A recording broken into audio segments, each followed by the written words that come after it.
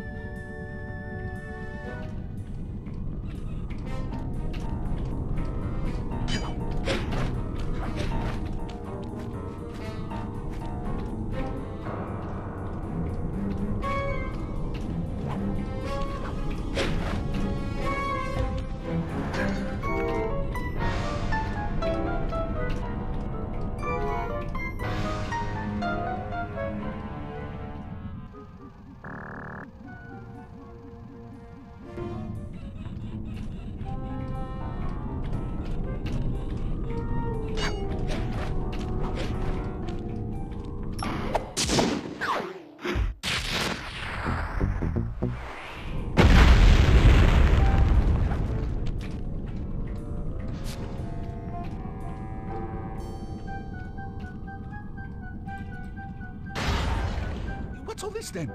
The magnets have been reversed. But, by Jove, it seems to have locked the clockwork parts into place. Excellent!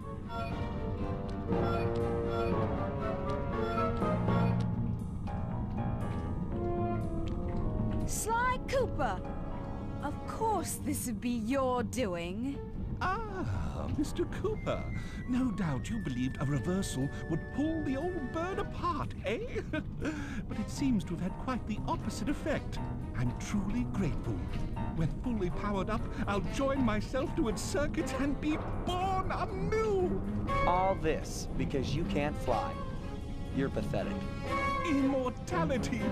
Immortality is what I seek. The other Claw Gang members were much too short-sighted. They were satisfied using the clockwork parts to drive their various trivial schemes. But not me. No, I saw them for what they really were. The keys to life eternal. So, what? You had Neela put me on the scent back in Cairo, and then waited while I stole the parts from the other Claw Gang members. All the while not arousing any suspicion that you were behind it all? You make it sound easy, Cooper. I had to carry your pathetic gang through that first set of heists. I was overjoyed when Arpeggio let me toss you in jail. I could finally go after the parts myself. Ah, but acquiring all the parts was only half the equation. Think, Cooper. What kept Clockwork alive for thousands of years? He was fueled by his hatred for my family. Splendid! That's right. Hatred. Putting his gears and wires together was child's play, compared with accumulating that much hatred. You can't make people hate. Oh, my poor naive boy. My meticulous mind has found a way. As your hippopotamus friend will attest, spice consumption makes you both angry and susceptible to hypnosis. The Contessa, hypnotist extraordinaire, devised a way to command people through the use of flashing lights. I've created this blimp to be a massive transmitter of those precise light frequencies. The only problem I faced was finding a suitable source of light waves. The Northern Light. You've been collecting Northern Light energy so you could hypnotize everyone beneath the blimp. Ah, hypnotize those who'd eaten food covered in illegal spice. Thank goodness for Dimitri. Through his nightclub, he got the whole city to consume the spice. You're going to Paris to unleash a hypnotic light show of hate. That's outlandishly cruel. Cruel, perhaps, but necessary to give Clockwork his spark of immortality. Ah well, my new body awaits me. Be a dear, Neela, and keep him covered. Ta-ta! Stupid Arpeggio.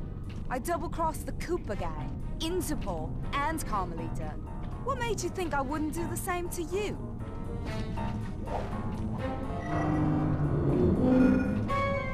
This is preposterous! You're my protege! not the next candidate for my immortality. I demand you exit the clockwork frame or...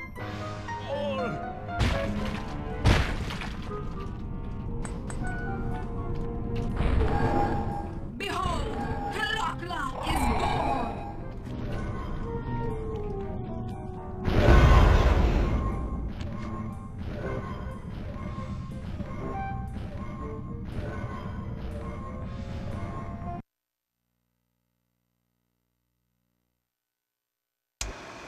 As we all know, things are looking grim.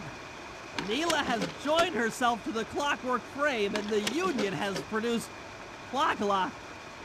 She's out and free to terrorize the world.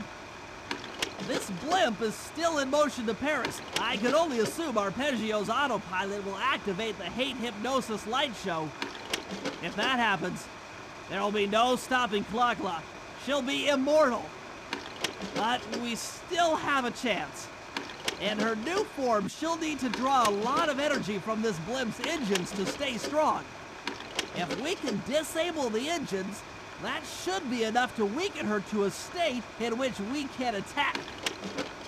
Getting at these engines will require all three of us to work together in perfect harmony. We've pulled off some tough jobs in the past, but they were just the warm-up round for what we'll be going through tonight.